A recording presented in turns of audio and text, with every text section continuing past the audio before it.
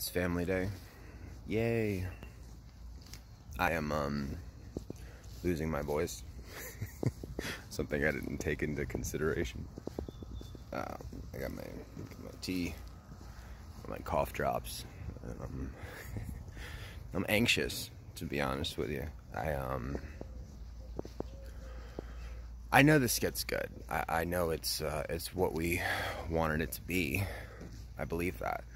But I'm anxious that, like, the people won't get it, or they'll think it's funny, but it's a cheap laugh, like a shot at Christians, or they'll miss the heart behind it, which is that, you know, God loves us. That's why we pray, you know.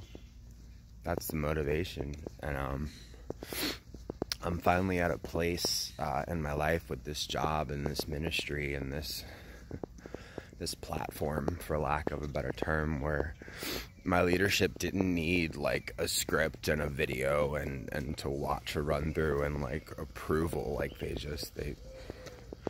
trust me, which is crazy. To me, it's crazy. I hope I don't mess that up. You know, I hope that this is what me and Ryan wholeheartedly believe it should be, and I hope it honors God. If it doesn't honor God, then why are we doing it, you know? So, fingers crossed.